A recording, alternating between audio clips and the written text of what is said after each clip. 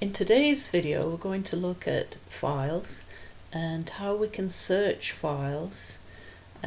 So today I'm going to open a text file which contains one word on each line, and we're going to write Python code to open that file, read each line of the file, and let's have a look at the text file. There it is. So this is my text file. I've typed in one word on each line. So when I press the enter key, this will give us a new line to type in the next word. So let's have a look at the code. And here is my Python code. Now I've saved this code onto my desktop. You can see I'm saved onto the desktop here, and this text file is also on the desktop. So what's going to happen here? Well, let's just put this browser down. So I've got a text file called words.txt saved onto my desktop. I've got a Python program file, search.py, which is also saved onto the desktop. Now, what I want my code to do is to open the file, read a line, check to see if the string that it's read is of length. In this case we're going to check for the length of the word of 3. So we want to check if it's the length of 3. Here the word the is the length 3, and we've got another word the which is of a length 3. We want to count how many 3-letter words are in this file. So first thing we have to do is open the file. The file is called words.txt. So we enclose the words.txt in quote marks, either single or double, and after a comma we'll put the access code, the file code, or here we've got R. R stands for read. So we're going to read this file, and the open method, this is a file method, it requires these two arguments, the name of the file, a comma, and then the second argument is, in this case, R for read. It could have been W for write. Now the file object created is file1, and in the code we're going to refer to this file with the name file1. Now we're going to be reading a string from the file until the file ends, until we reach the end of the file. Here we've got to the end of the file. So when we open the file, it's open at the top of the file, ready to read the first line. Now we need to know when the file has ended, so we're going to check to see if the string is an empty string. So as long as the string is not an empty string, if we get to the end of the file, then there's nothing more to be read in this file. Then if you attempt to read at the end of the file, it will read an empty string, which is quote marks without anything between the quote marks, not even a space.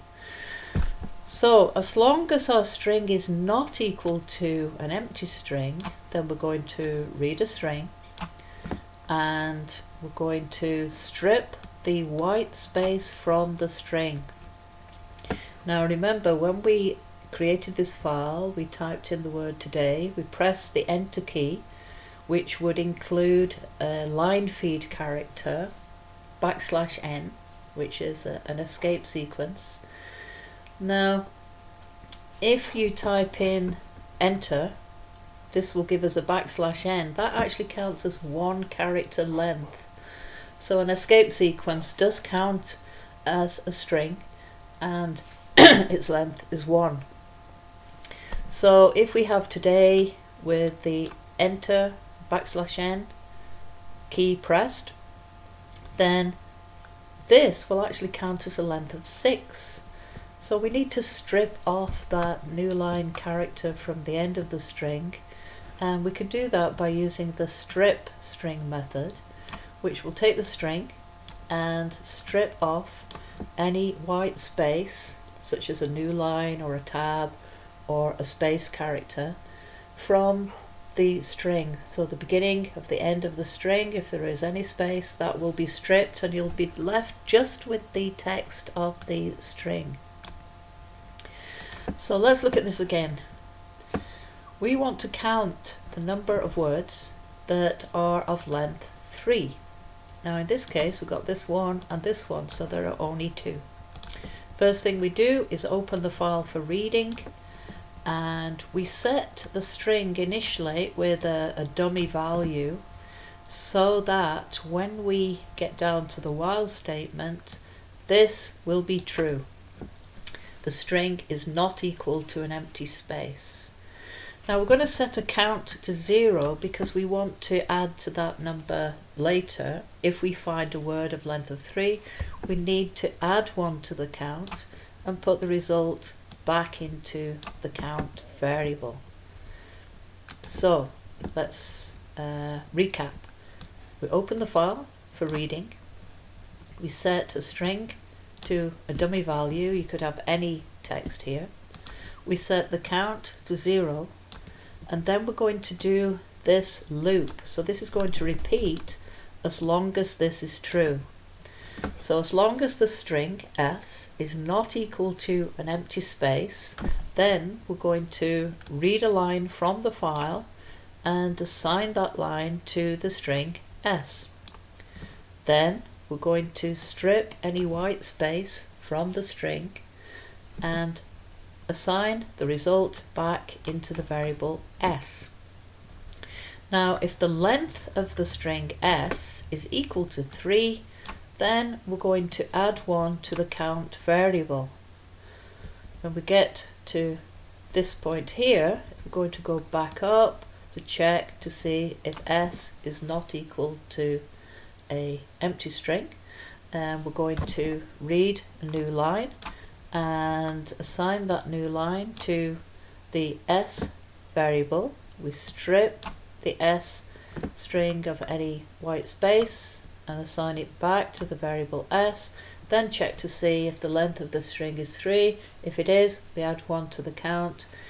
Now by the time we get down to here, once this line has been read, then if we read another line, it will read an empty string into the variable s. Now if this is false, then we're going to continue after the loop, print out the count, and then close the file. So this program, this file, this text file, has got 2 words of length 3, the words the. When the code runs, it's going to print the number 2, and there it is. If you want to count the number of 4-letter words, here we've got 1, and we've got 2 and 3. So if I change this to 4, when it runs, we will see the output is 3 for 3 4-letter words. Okay, so if we want to count the number of, let's have 8-letter words, here we've got 2 8-letter words, so it's going to print 2 when this runs. And there it is. So if we want the number of 80 words which have got a length of 80, obviously we don't have any of those words here, so it's going to print 0. And there it is. Okay, so this is a simple program that's going to read every word in a file until it reaches the end of the file and tell you how many words are of a specified length. So what we're doing here, we're searching the file, we're going through every word in the file, every string, every line in the file, and we're searching to see if the length is equal to a specified number. Now if we wanted to, we could search to see if the string is equal to a word, is equal to another string. So let's change this a little bit. Let's say if the string is equal to a word, so let's have the, I could have used single or double quotes, then we're going to add 1 to the counter. So in this case it's going to search for the word the. Now in this file we have 2 words the, so the result when it runs will be a count of 2. And there it is. Now if we search for a different word like hello, then we don't have the word hello here, so it's going to run with a count of 0. There it is. So we're doing some searching in the string. We're searching either for the length of the word or if the string is equal to a certain string, and this works very well. It's very simple code. So in the next movie I'm going to talk about different types of searching algorithms. Now this particular one we're using a linear search, a sequential search. We're going through every item in the file, starting at the beginning and going to the end. That's known as a linear search. So I'm going to show you another movie showing you a linear search on a list instead of a file. And then we'll look at a different sort of search known as the binary search. So at this point I'm going to finish the movie.